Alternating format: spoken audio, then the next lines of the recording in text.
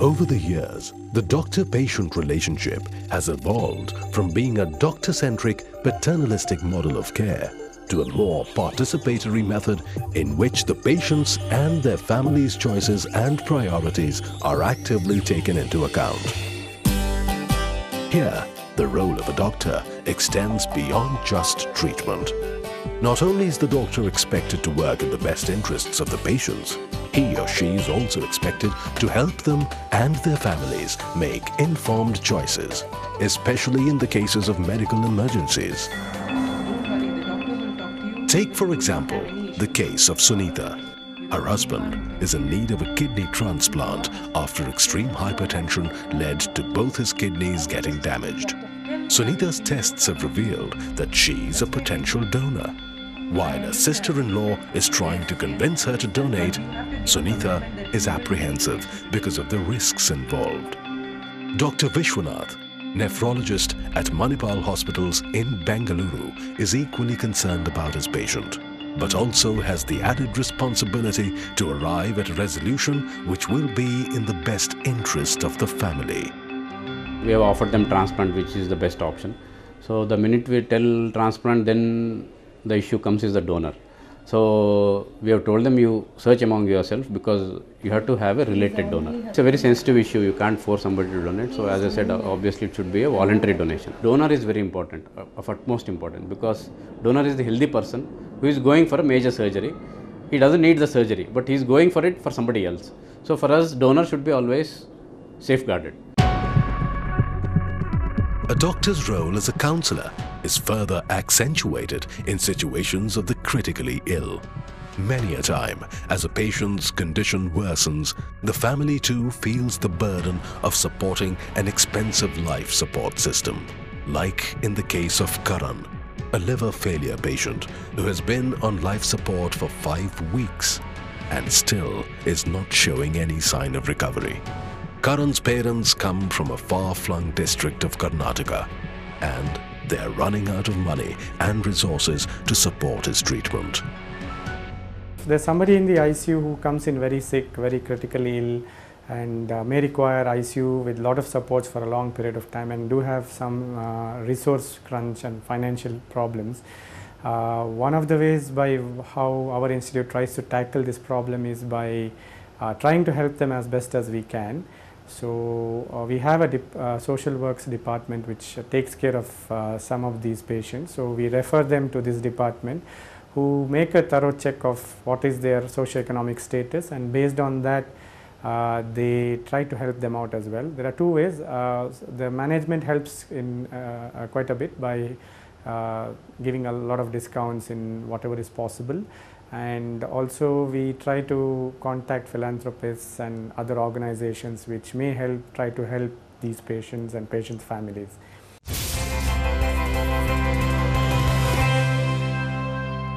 Hello and a very warm welcome to this special episode of Manipal Hospitals presents Changing Face of Medicine. So how do you judge the success of a service industry? Only by how happy and satisfied the customers are, right? In the medical profession, the satisfaction of the customer is even more pertinent and important simply because the patient depends completely on the doctor to save his life or ease his pain.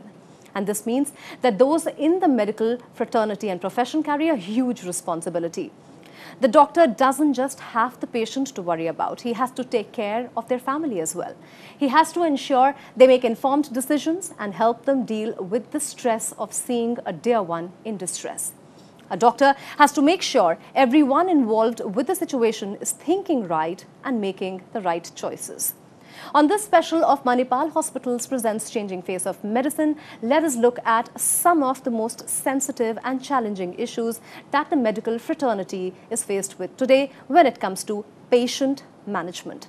Let me start by introducing you to my esteemed panel from Manipal Hospital. Dr. Sunil Karanth, Chairman Critical Care Services, ICU Physician, Manipal Hospital, Bangalore. Dr. Vishwanath S, HOD and Consultant, Department of Nephrology, Manipal Hospital, Bangalore. Professor Dr. S. Joga Rao, Medico-Legal Expert. Let me start with you, Dr. Vishwanath. In the first case study that we had a look in the audio-visual, there was a patient who needed a kidney transplant. There was a challenging situation here. how can a situation of conflict in this case be avoided? As long as kidney donation is concerned, there should be no forceful donation. Anybody willing to donate, it should be a completely voluntary donation. There should not be any coercion, there should not be any undue influence. Whenever they are not comfortable in donating kidney, or if they have their own apprehensions and it's not a completely voluntary donation, what we do is we tell the family or whoever is forcing them that she may not be ideal person to donate and she may not be mentally fit to donate. In this way, we avoid conflict in the family so that they don't have any problems in their future life. Dr. Rao, it obviously is a critical situation from the point of view of the legal aspect and also from the humane point of view. What do you say the law says about this, and what are the rights of the donor? Relevant legislation in this respect is Transplantation of Human Organs Act 1994, amended very recently in the year 2011. As per this legislation, the rights of the donors have been very clearly laid out. The first and foremost is, under no circumstances, commercial dealing is allowed. Number two, the person who is willing to donate must voluntarily, volitionally agree for the same. Insofar as the donor and recipient is concerned, the Act very clearly brings out two important categories. That is, related donor and unrelated donor. And law defines related donor as a particular manner. If the donor and recipient's relationship falls under this particular definition, then there is a procedure. Accordingly, the relevant documentation will be reviewed, and if the committee is satisfied with the authenticity of the information, the approval will be granted. If it is unrelated donor, please remember, the same file must be produced before either hospital-based authorization committee or state authorization committee, and after due review, appropriate approval will be granted. Dr. Karanth, I have a series of questions for you. How important is the need of proper counseling of the patient and the family when they come to you? See, counseling is an important part of managing a critically ill patient.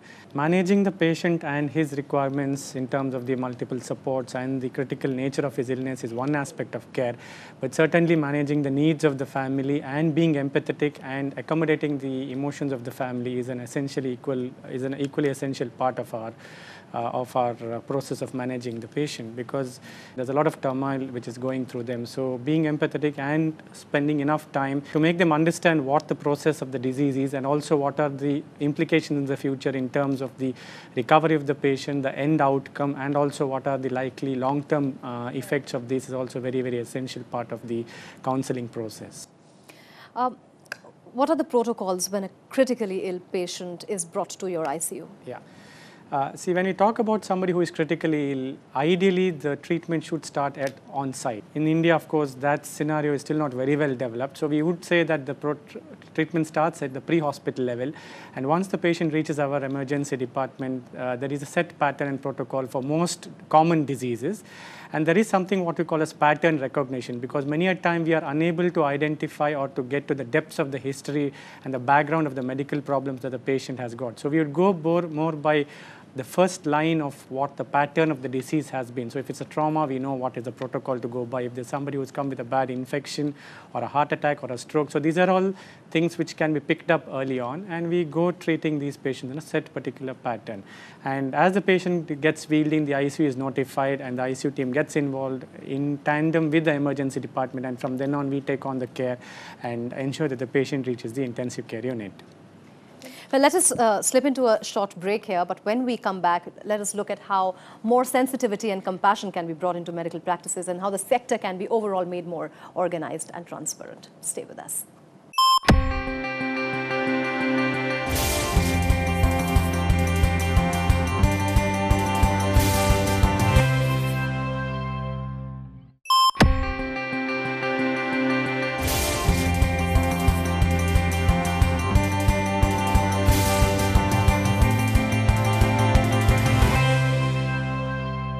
Welcome back. You're watching Manipal Hospitals presents Changing Face of Medicine, where topic of discussion is sensitive patient management and transparency in operations. We were talking about affordability and funding, and now we are talking about spending of a different kind. Dr. Vishwanath, my question to you is, a lot is said these days about hospitals and doctors over-recommending tests and surgeries. In this scenario, how does hospitals ensure patient interest versus commercial interest? Coming to the basic of this question, patient interest always takes precedence. So patients are of utmost importance. Whenever we order tests as a clinicians, we may do it all together, all tests, depending on the criticality of situation, or we may do it serially, depending on what we find. Suppose we do basic tests, we find something abnormal, we go to the next level. Definitely, as long as there is no personal benefit or any incentive from the hospital to the doctor, this practice can be curbed. That's my personal opinion. But Dr. Karanth, the intensive care unit is a different ballgame altogether, and their tests are mandatory. How do you draw the line? We would be a little more liberal, I would say, in ordering tests when we are talking about somebody who is very, very ill, because the priority there is to optimize things. And there's another important thing we should remember when we are talking when somebody who is critically ill is start the therapy early, and to get that we need the diagnosis early. Obviously, Dr. Rao, these are doctors talking from the point of view where the management and the practices are in order, but that doesn't seem to be the case in general. How do the legal system come forth in this case? To me, the foundational and core ethical principle of medical practice is legitimacy.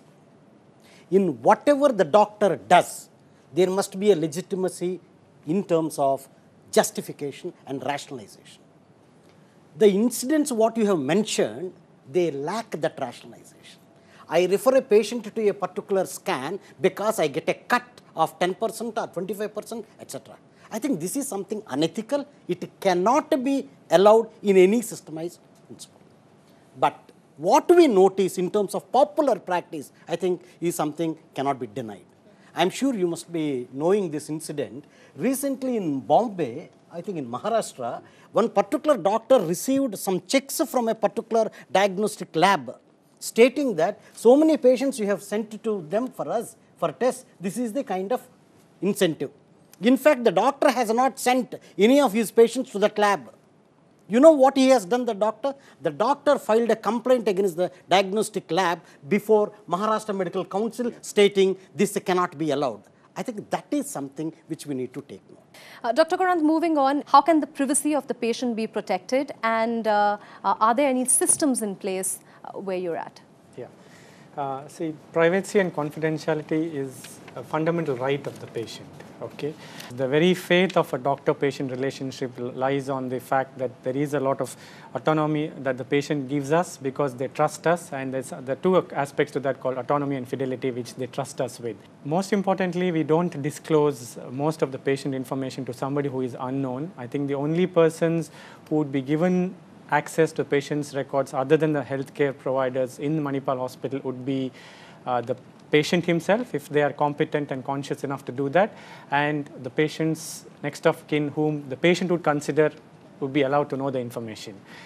But in this context, I would also like to say that this is not absolute. The so-called confidentiality may not be absolute because there are certain instances like somebody, for example, could be positive for HIV, for instance. In that scenario, the greater risk to the partner or the third person or the public health will come into the picture.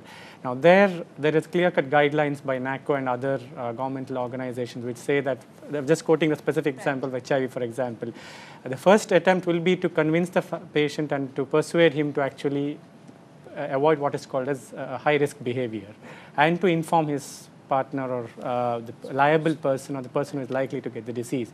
And if that doesn't work, we go to the next level where we notify the authorities, which would be the local hospital authorities, to help us with persuading and counseling him to do that. And in the last step, if that doesn't work, it will be our ethical obligation to tell the third person who is likely to develop the disease. So in that scenario, I think the confidentiality will be breached to protect the high-risk person who will be there with the patient. Dr. Rao, as we wrap, I would want to put a question to you on accountability that a hospital management should have towards its patients and people coming to the hospital, and also how a transparent system can be put into place? I think the contextual challenge for a hospital in terms of this particular issue is very clear. Healthcare delivery can only be carried through professional medical doctors. Therefore, hospitals must put in place very stringent credentialing systems whereby any kind of fake degree, any kind of forged documentation, etc. is absolutely to be allowed at the threshold level so that patient interest is not compromised. Secondly, the most important, I think this is something in terms of law, every hospital must take note. Whoever is the doctor who is responsible for treating the patient must have a valid, proper medical registration, either with the Medical Council of India or the concerned state medical council. Thirdly, this is something in Manipal we very religiously follow. Continuing medico-legal education we conduct. We inform consultants in the light of our own experiences. These are the shortcomings, these are the limitations, these are the deficiencies, this is what you need to take note of, etc. I think in the process of educating, we see a positive change in terms of inculcating a culture whereby the patient interest is given deserved priority. Similarly, of late we noticed it is not only professional doctors, even nursing staff also requires education because nursing care is a part of overall medical care. I think by alluding to these steps, I think institutions will be able to take very positive steps to prevent that kind of things. On that note, it's a wrap on our special show, Manipal Hospitals presents Changing Face of Medicine. I thank you all for giving us your valuable time and all the best in maintaining the standards that you have set for yourself. Thanks for watching.